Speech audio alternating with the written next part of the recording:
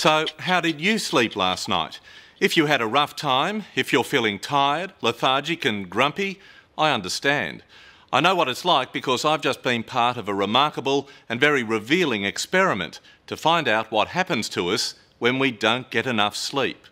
I had to stay awake for nearly 40 hours. In a moment, you'll see what a mess that made of my brain.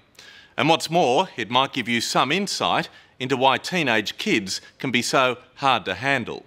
But even more startling are the long-term effects. They show, without doubt, why we can't live without a good night's sleep.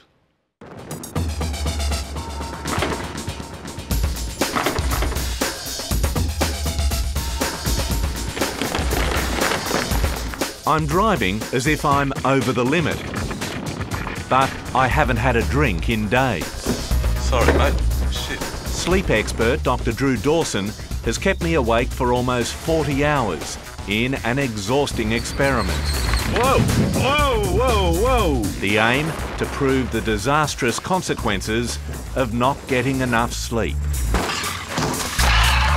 Lack of sleep can kill you. It could kill you quickly in a car accident, or it could kill you slowly through diabetes, obesity and heart attack. It's the difference between good and bad health, life and death in many circumstances. But generally we don't even think about sleep. Good sleep is like good sex, it's only a problem if you don't get it. Good morning, Adelaide. Rise and shine, time to get up. Oh, there's a revenue report. Like millions of Australians, 24-year-old Courtney Semler gets by on too little sleep. Hello, Nova, it's Courtney speaking. Courtney's a PA at Adelaide's Nova FM, and from first light, she's on the go. Most adults, like Courtney, should get about 8 hours sleep. How much sleep do you get a night? Probably 6 hours. 7 hours is good, but probably about 6 hours a night, yeah. That's not much. This is the world we live in, though. You got to try and fit everything in, and life's busy, and got to keep moving up the ladder and being successful and doing everything. So, yeah, it's just the way you live these days. What we're going to do here is try and test your balance, particularly when your eyes are closed. So if you could stand on the platform. But, like me, Courtney's about to get a serious wake-up call. Courtney, what we're going to do is insert a glucose sensor into your tummy. She's joining me in a dramatic experiment at Drew Dawson's University of South Australia Sleep Lab. You've got to think about this, don't you? Sorry.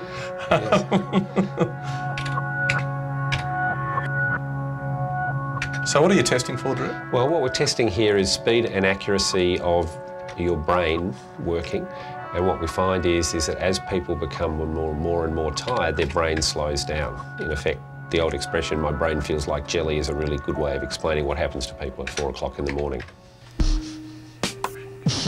Over coming days, both of us will be closely monitored, and both of us will discover just how badly our thinking, our reflexes, and even our health can be affected when deprived of sleep. Hey, Courtney, sleeping? Oops. I'll be kept awake for 40 hours straight, but Courtney faces an even longer haul. 2 days and 2 nights, 60 hours in all. It's now pushing towards 4:30 and the fight is on to keep awake. It's 5 o'clock now and I'm feeling really, really tired. My eyes are heavy, so I don't know how I'm going to get through another day, another night and another day.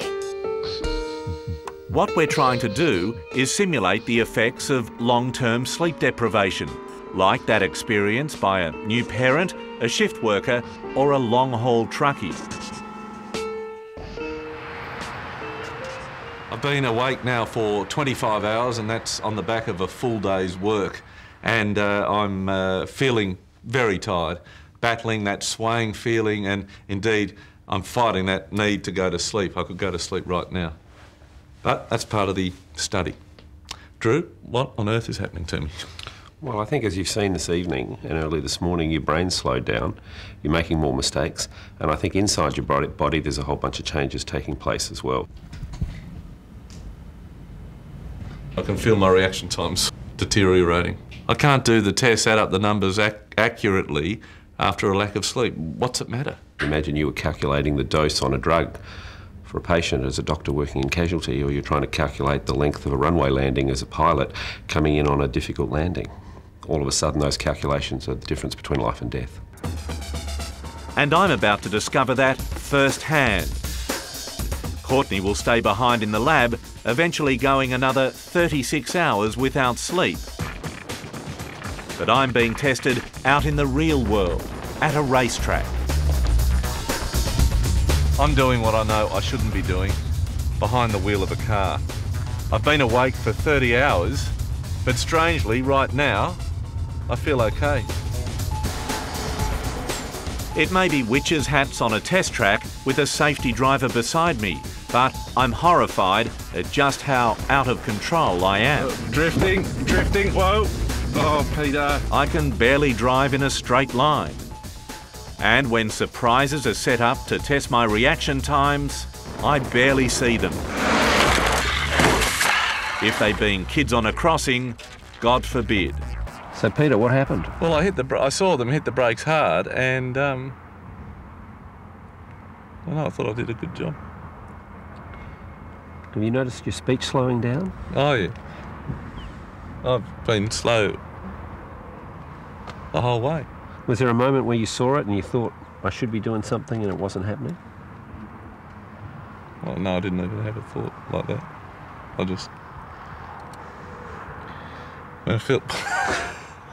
I feel really slow. I mean, I don't know, is it like driving with a few beers under your belt? Twice the legal limit. Cool. So twice the legal limit? Twice the legal limit. The difficulty for most people is that the one time they learn that lesson is when they're hitting a tree. Okay, Andrew, I'm just going to flush that Gelco out for you. Andrew Davies didn't hit a tree, he hit a parked car, and now he's a paraplegic. Andrew was so exhausted after working for 10 weeks straight that early one morning on his way to work, he fell asleep on a motorbike. Can you remember the moment you shut your eyes on the bike? Yes, I can. I can remember the moment I opened them and saw the parked car as well. It felt like a second. Now much of Andrew's life is spent in hospital, and the man who loved his job as a toolmaker will never work again. I didn't realise the effects of just having 4 to 6 hours sleep a night would do to me. And no matter how much money you're earning, it's not worth it if you end up in a wheelchair. And look how quickly your life can change. Watch as this driver's eyelids droop, only to wake up when it's too late. Amazingly, this guy survived, but just imagine if he'd been at the wheel of an oil tanker.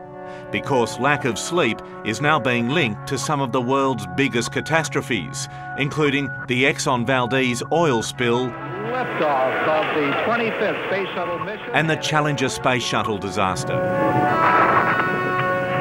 Fatigue is the last frontier. It's the poor sleep led to poor judgment that led to what underlies some of those real major disasters. I feel like I've hit a brick wall and I just want to curl up somewhere and sleep, and my eyes keep closing, but I keep getting woken up. It's not just sudden accidents that are the killer. Lack of sleep also kills you slowly. And back in the lab, Courtney's body is now shutting down. We have a very significant increase in her glucose levels. She's entering her 3rd day without sleep. Her blood sugar levels have plummeted and she's binging on fatty foods. What happens is the brain, after you've been up for 50 hours, says, I'm exhausted, I need energy in order to function. So Courtney's dietary preferences has shifted away from green fruits and salads and healthy food towards foods that are high in sugar, high in fat and high in immediate levels of energy. Alarmingly, by the time Courtney finally finishes the experiment, after nearly 60 hours, she's showing the first signs of diabetes, evidence that lack of sleep could be contributing to the nation's sharp rise in this disease and many others.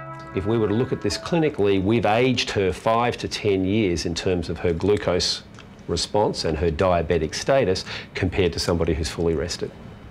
She's on the road to diabetes? We see a link between sleep loss, obesity, diabetes, and then going on to cardiovascular, stroke and those kind of illnesses. And I always thought it was just good exercise and good diet. Well, I think now, as our grandmothers told us, we have to add a new one into that to get a good night's sleep. What have you learnt then about sleep? Fighting the closing eyes and the heavy head, and I don't want to feel that anymore. So if I'm tired, I'll go to bed. But it's not just the adults who are ignoring the warning signs of sleep debt. Those most affected may actually be teenagers, kids like Alana Daniels. Alana, what time do you go to bed? Well, I normally go to bed at 11, but I definitely can't get to sleep until maybe 1 o'clock in the morning.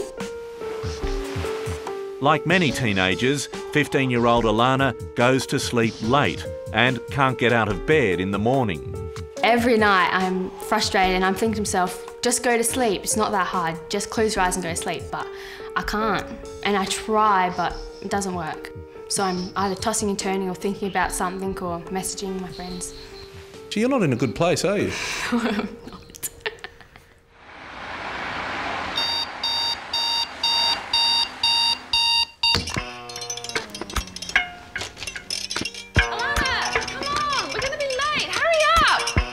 Alana's mum Sharon wages a battle every morning that many parents know all too well. Come on, Alana, we have to leave in 5 minutes. She used to always get up. She used to be the first up in the morning, and she would be downstairs and ready for an hour before it was time for her to go to school because she never wanted to be late. Lock the door! I did! But science is discovering that kids like Alana aren't just lazy or rebellious. Who feels tired right now, feels they need more sleep? Everyone. It's now clear that teenagers' body clocks are set on a different sleep cycle to the rest of us. They get tired much later and need to sleep longer. But unfortunately, school timetables don't allow for that. What do you do when the alarm goes off? Press the snooze button. How many teenagers have sleep problems?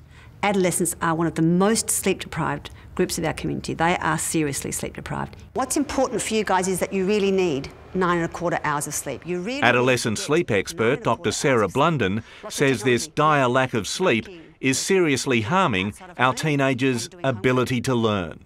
We believe that parts of our sleep are actually important for consolidation of memory. In fact, if we don't get those particular parts of sleep, you don't remember things as well. You can't consolidate your information. You also have major problems with your behaviour.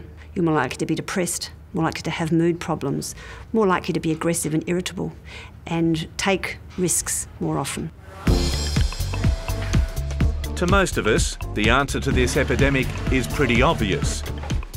But in the rush and scramble of daily life, we're forgetting one of the simplest and most important ways to stay healthy, and even alive. I think people wear lack of sleep as a badge of honour because of what they think that signals to other people in the community. If I'm not getting much sleep, it means I'm hard-working, that I'm motivated, that I'm more likely to succeed. Now, we know the research tells us exactly the opposite to that. It just affects everything. You just don't realise. Having gone through this, do you think you'll now get more sleep? Yes, and I will try and get as much sleep as I can. I don't ever want to miss my sleep again.